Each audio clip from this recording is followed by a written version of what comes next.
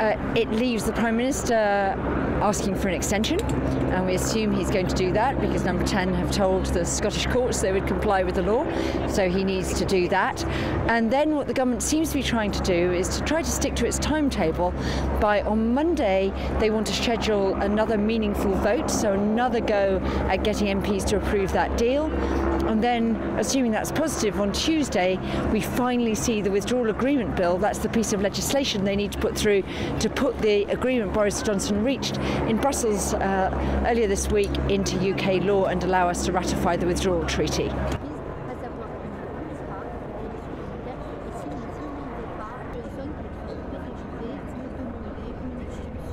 It's really interesting because although the Letwin amendment, the thing they were voting on today, passed against the government's wishes, quite a lot of people who are doing the numbers say that some of the people who just wanted to make sure we couldn't leave with no deal on the 31st of October actually would support Boris Johnson's deal.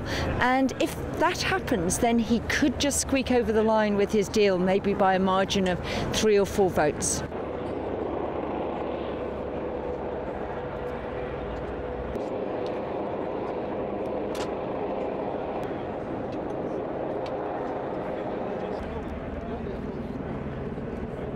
His biggest hurdle is to actually get those numbers through. So it looks there, but it's pretty much on the knife edge, very, very finely balanced.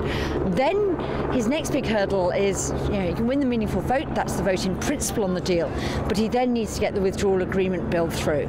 And he is likely to face a battery of amendments, particularly if MPs think they've got more time because the EU has granted an extension. They were lied to!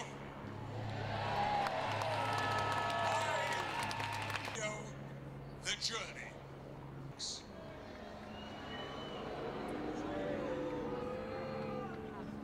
There's nothing democratic